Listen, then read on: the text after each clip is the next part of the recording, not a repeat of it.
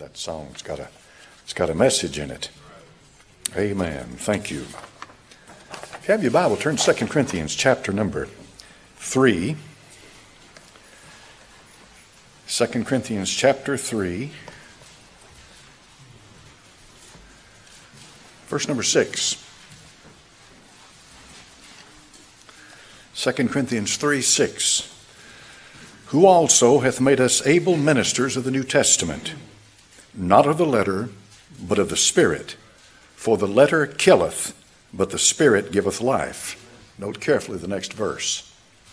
But if the ministration of death, written and engraven in stones, was glorious, so that the children of Israel could not steadfastly behold the face of Moses, for the glory of his countenance, which glory was to be done away, how shall not the ministration of the Spirit be rather glorious? Father, bless your holy word now.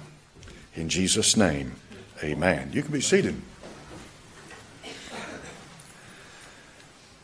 The Apostle Paul respected, reverenced, and loved the law of God. Everyone who's ever been born again will also love the law of God. But they will have the discernment to know that it cannot save you. It never saved anyone. The Old Testament says the just shall live by his faith and trust God.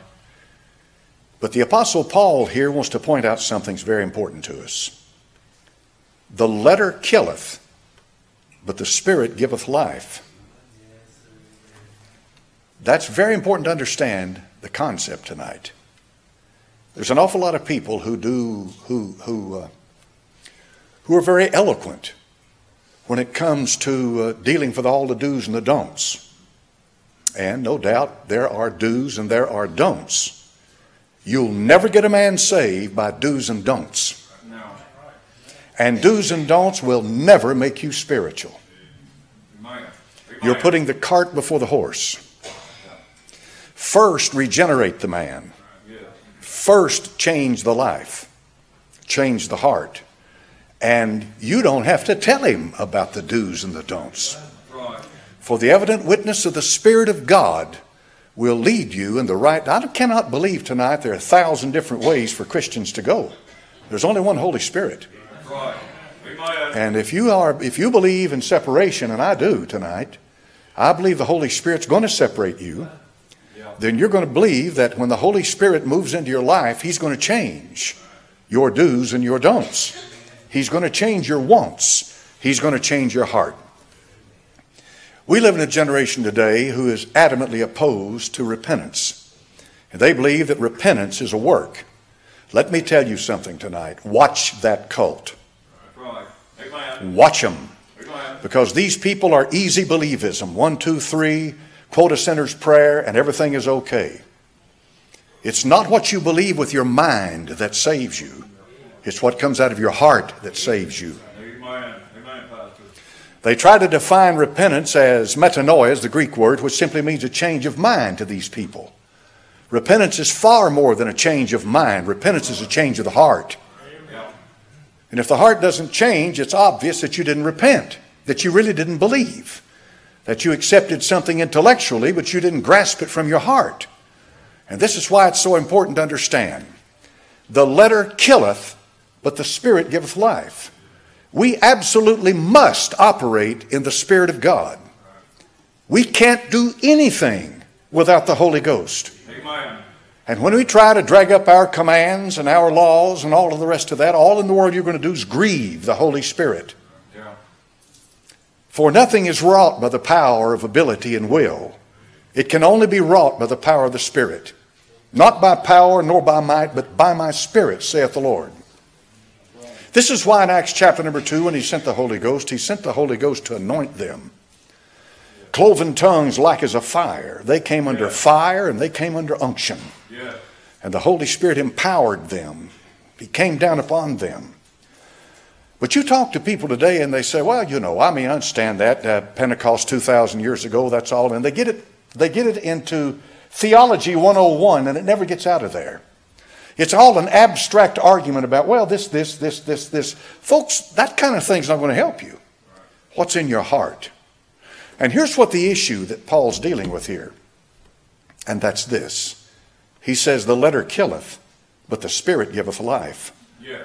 We need tonight, of all things, to be humble and to be earnest and be desirous of the Holy Ghost moving in our heart. One man said not too long ago, well, we all have a problem with pride and brushed it aside. Yeah, that's our problem. Yeah, amen. Amen. Yeah, that's our problem. Yes. Over there in Isaiah, when it says, I will exalt my throne above the stars of God. I will be like the Most High. Have you read in there where it says, thou hast said in thine heart? Yeah. He didn't say it audibly. Satan simply had it in his heart. Right. You mean God can read your heart? Yeah, he can. Yes. He knows your motive whether you do or not. Right. The Bible said the Word of God is quick and powerful and sharper than any two-edged sword, piercing even to dividing asunder of soul and spirit and of the joints and marrow, and is a discerner of the thoughts and intents of the mind. What's it say? Heart. Why heart? Because God doesn't play games with us. He goes right to the issue. It's heart. The Lord Jesus Christ did everything he did in this world by the power of the Holy Spirit of God. Everything he did. He was the perfect man. He was the man that Adam was not. This is why he's called the last Adam. The first Adam failed, the last Adam did not fail. The first man failed, the second man did not fail. The first man lost the image of God, the second man restored the image of God. It's a big deal. And we must tonight understand that if we don't have the power of the Spirit of God here, folks, it's meaningless. I mean, what you're doing is dead works and beating the air. As the Apostle Paul said, just beating the air. And there's no fruit to it. And I want to see fruit, don't you? Yes. I really do. I'd like to see fruit. I heard a man say the other day, some young fellow who's been going to school somewhere. He said he went to this Catholic convent, this Catholic school, parochial school. He said he talked to the priest and asked if the priest would let him come in and speak to the kids that were in class. And the priest said, why, sure, come on in. And so he came in there. He went into that class. 25 kids or so in there. And he walked in there. And by the time he walked out, all 25 of them were saved. You believe that? I've got a bridge to sell you. You'll never get saved till you're ready. And you'll never get right with God till you're ready. Somebody's got to sow. Somebody's got to break up the fallow ground. Somebody's got to sow the seed, and somebody's got to come behind and water the seed. And then God gives the increase. That it's the height of arrogance and presumption to think that you have it in your power to convert a soul. You can't convert anybody. We don't have that power. God didn't give man that power. That power is in the hands of God alone. So what's he doing? He's bragging about numbers. He made sure they understood how many numbers were involved in the ones that got saved, quote unquote, got saved. It's all about the numbers racket. Have you ever been to a service where it's all about the numbers? All about the numbers. Why shouldn't it be about souls? Why does it matter how many numbers you have? It shouldn't matter that the seed has been sown.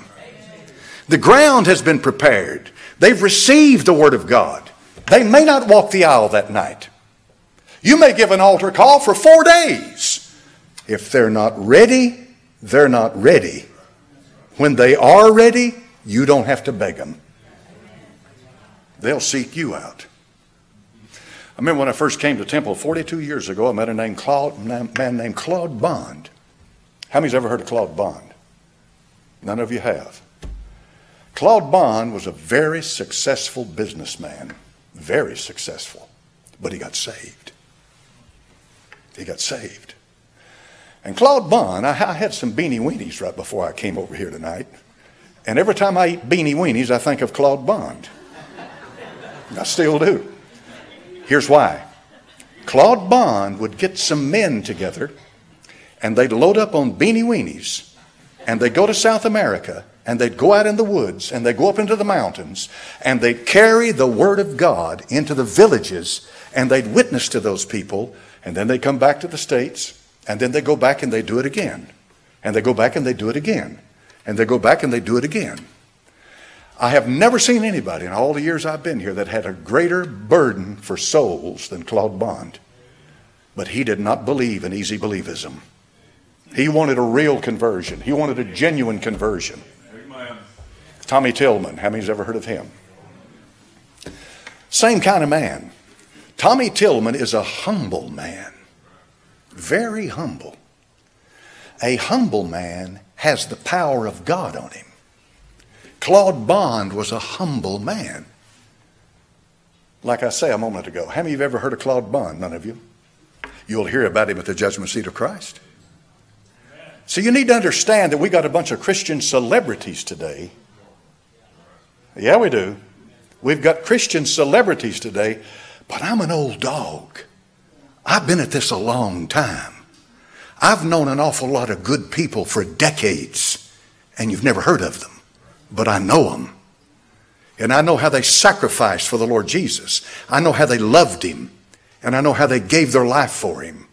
I know these people. So I'm not impressed with your Christian celebrities. Not a bit. It is the power of God on you that will get the job done. Do you realize tonight that I'm sowing seed? Do you know that? I'm sowing seed right now. I'm sowing seed. I'm trying to break through the mental garbage that's just, you were inundated with it. I'm trying to get through this mental garbage and get to your heart. Because some of you, and I've been accused of this in the past, well, Preacher Lawson makes me doubt my salvation. I've been accused of that more than once. Folks, I got saved in 1973. I have never had a man cause me to doubt my salvation. Not one time. Not one time. My salvation was pretty dramatic because I came out of a hellhole. I came out of a horrible background. I came from a terrible place. And my change was so drastic and so dramatic from what I was into the new creature in Christ Jesus. And I look back at it myself and I think to myself sometimes, my goodness gracious, what happened to me? No man's going to cause me to doubt my salvation. I know whom I have believed. I remember Third Creek Baptist Church. I was a member down there when I got saved. And this has been 45 years ago. I don't remember his name, but I remember when he walked the aisle at Third Creek. Bill Cardwell was the pastor down there. He walked the aisle. He got down on his knees, opened the Bible. People gathered around him, and they prayed for him. They prayed for him to be saved. He prayed to be saved. Then he prayed again to be saved. Then he prayed again to be saved. Then he prayed again to be saved. Over and over and over and over again. He could not get assurance of his salvation. Couldn't get it. And so finally he got up and in frustration he went back and sat down. He didn't have anybody telling him, well, now you prayed the sinner's prayer. You know, I was there when you prayed it. Everything's okay. You asked God to save you and he's not going to turn you away. But he knew in his heart something had not changed. So he went back and he sat down. And I remember it was days after this initial trip to the altar that he finally stood up in church one service. And he said, I got something I want to tell people. And if I remember, and I don't have a good memory, but he seems to me like he stood up and he said, at 1 o'clock this morning, I got it settled. I got it settled. I got saved. He said, I took Christ into my heart and I believed on him. And nothing's going to take that away from me. And what did we do? We gathered around him and we rejoiced. We praised God for what had happened to him. We didn't try to convince him that just because he prayed some sinner's prayer that everything's okay with God. It's okay to pray a sinner's prayer. We're all sinners. Right. My little granddaughter was praying yesterday and she says, Lord, we pray for all those in need. I said to her when she finished, I'm one of them. Yeah. Amen. Because I'm in need. Amen. I'm in need. If you don't have anybody else to pray for me, because I need it. Amen. I would like to see that happen at Temple. I would like to see the seed sown. I would like to see it watered. And then I would like to see the fruit of it in due time. And God will honor his word. Amen. Down through the years, I don't know how many people have said, "Preacher, I was a member of the church for 20, 30, 40 years. I went to church every Sunday, taught Sunday school, deacon, preached, did it all, but I wasn't saved." How many's ever heard a testimony like that? You all have. You all have. So what made the difference? I'll tell you what made the difference. The Holy Ghost will not lie to you. He turned the light on. And he says to them, "You've been kidding yourself all these years. Where can we go back to the point where your life changed, where you really changed?" I'm not talking about when you started believing something. When can you go back in your life where you changed and became a new creature in Christ Jesus? And when you went home to your wife said, "I got a different husband." You went home to your husband and your husband says, "I got a different wife." And the son and daughter goes into the house and the parents say, "We got a different son and daughter." You see, I'm giving you tonight old-fashioned preaching. Amen. This is the old-fashioned stuff. This is what people used to preach. This is the new birth. It's the new birth. Amen. Did you know tonight, here at Temple Baptist Church, the body of Christ has met? Are you in that body? I didn't say Temple Baptist Church has met. That doesn't mean a thing. You know, the people, the numbers, forget that. Are you in the body of Christ? Then the body of Christ has met on Woodrow Drive. You see what I mean? And if you are truly in the body of Christ, you'll have a love for each other. There's a communion, a sweetness, and a fellowship. And the greatest thing that we can do to have fellowship at Temple Baptist Church is to humble ourselves. James said to humble yourselves under the mighty hand of God, that he might lift you up. Humble yourself. That's not easy to do. It's easy to get up and scream and yell and stomp and lord it over people, you know, and act like you're the greatest thing in the world. I've been watching this guy now for about 2 weeks on YouTube. And after about 2 weeks of him, I said to myself, "People, I'd like to say this to you. You don't have to listen to that."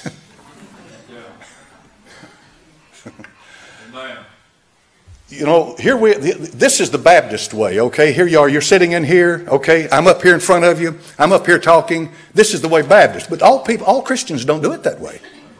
You realize that, don't you? It's what's called liturgy.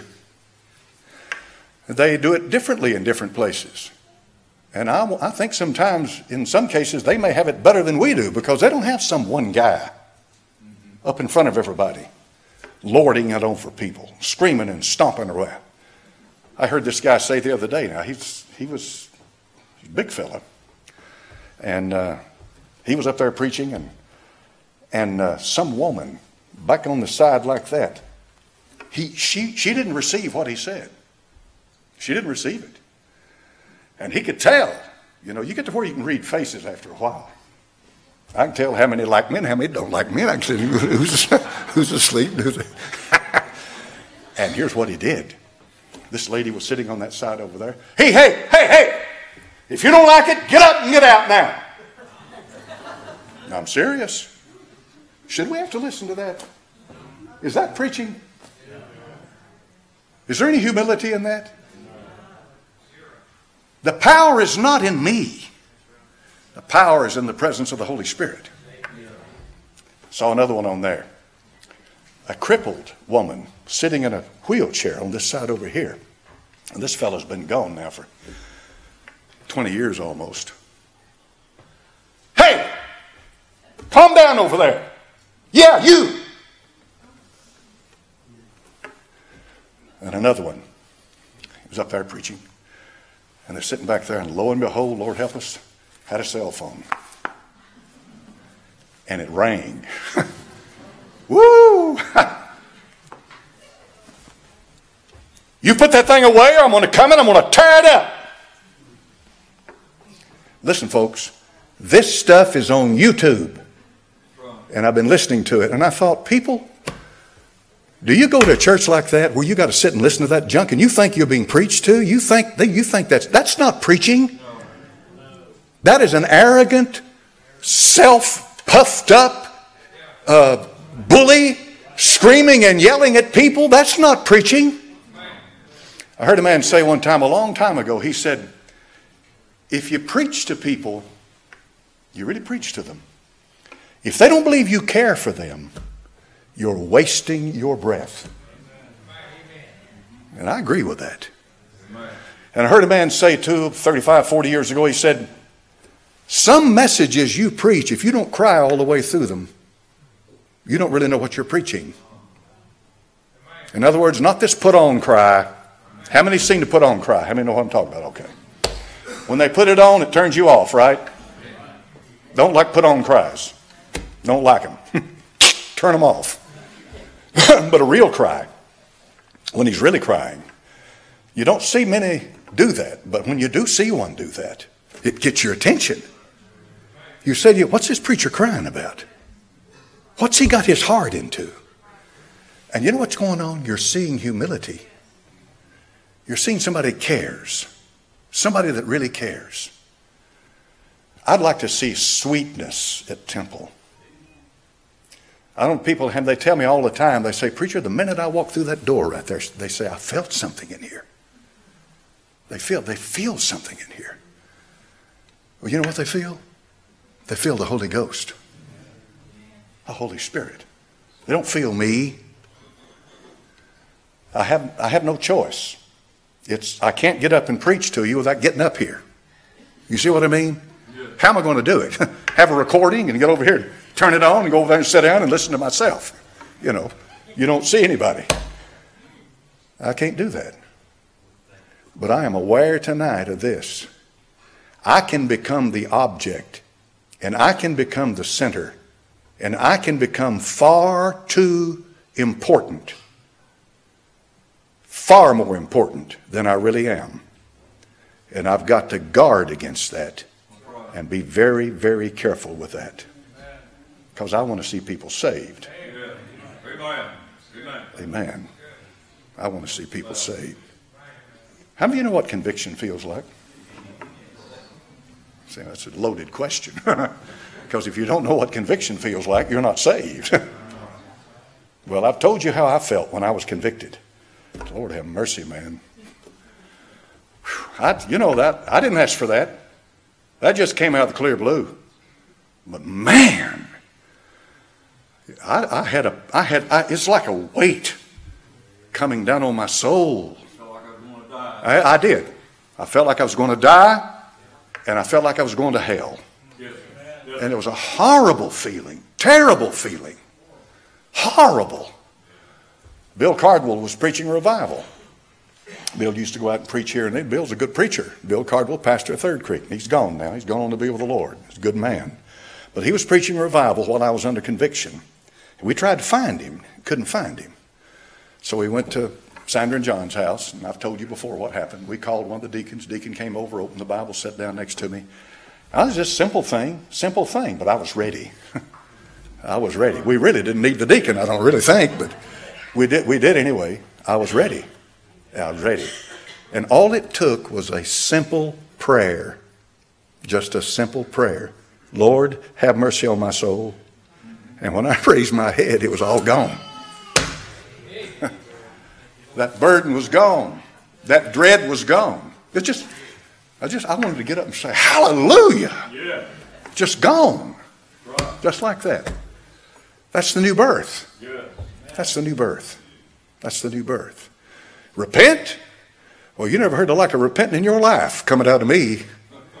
And the reason it did is because I knew I was low down sorry. And I was coming to him to save my soul. Amen. When I got saved, I didn't say, Lord, forgive me for this and forgive me for that and forgive me for this and forgive me for that and forgive me for that. No, when I got saved, I said, Lord, be merciful to me, a sinner, save my soul. That's what I did. But my heart was ready to repent of everything the Holy Spirit pointed out. And I'm telling you something, it took a while to get it all out. I had a pile of stuff to repent for. 27 years of living like the devil. And God saved me. Amen. Hallelujah. Praise God. Praise God. Matthew 21:5, tell ye the daughter of Sion, behold, the king cometh unto thee meek and sitting upon an ass, a colt, the foal of an ass. Who? Meek and sitting. Matthew 11:29, take my yoke upon you and learn of me, for I am meek and lowly in heart, and ye shall find rest unto your souls. Don't you think that's something? The King of the universe, the King of glory, meek. And the Bible said in weakness, he was sacrificed him, he gave himself. Meek and lowly in heart. Folks, let me tell you tonight, pride will do you in. It'll destroy you. It will destroy you. And pride is the most deceptive of all the sins. It is. It is deceptive. Let this mind be in you, which was in Christ Jesus. And being found in fashion as a man, he humbled himself. John 15:5. I'm the vine, you're the branches. He that abideth in me and I in him, the same bringeth forth much fruit, for without me ye can do nothing. Matthew 5:36. Neither shalt thou swear by thy head, because thou canst not make one hair white or black. We are helpless. We are completely helpless. Well, I'm an organizer. I'm this, I'm that. That's nothing. They organize at CBS, NBC, and ABC.